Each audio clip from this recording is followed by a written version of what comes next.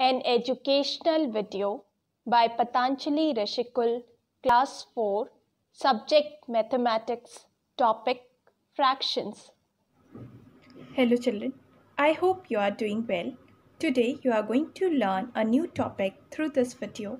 Let's start. A fraction represents equal parts of whole or collection. When we divide a whole into equal parts, each part is a fraction of the whole. Let us understand the concept behind the fraction. See this circle. This is a whole and we can denote it by 1. If this circle is divided into two equal parts, then each part is called 1/2. It is denoted by 1/2. Now we divide circle into 3 equal parts. Each part is called 1/3. It is denoted by 1/3.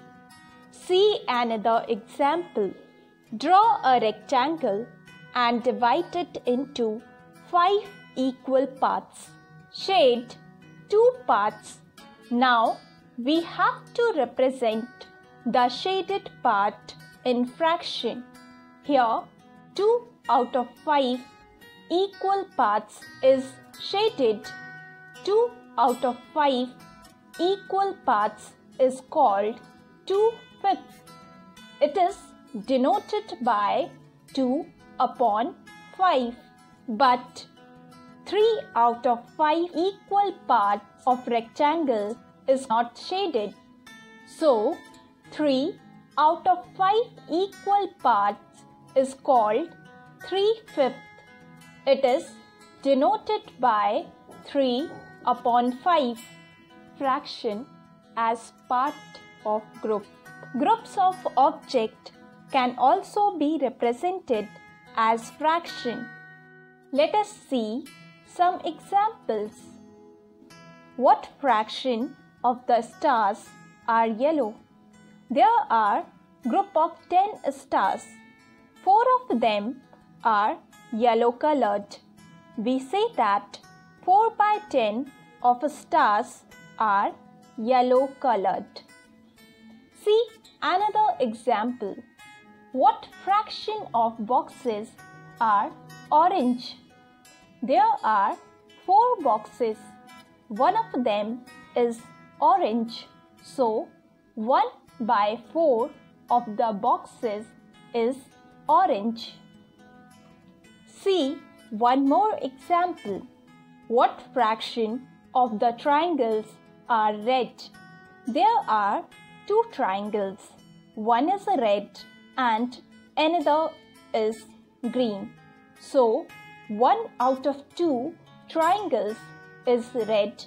We say that 1/2 of triangles is red.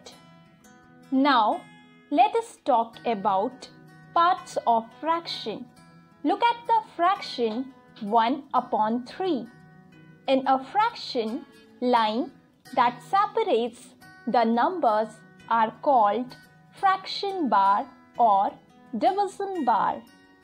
Numerator is the number above the bar in a fraction. It tells how many of the equal parts of the whole or group are being considered. Denominator is the number below the bar in a fraction. It tells the total number of equal parts. In fraction 1/3, 1 is numerator and 3 is denominator. I hope you have understood the concept behind the fraction. Thank you for watching this video.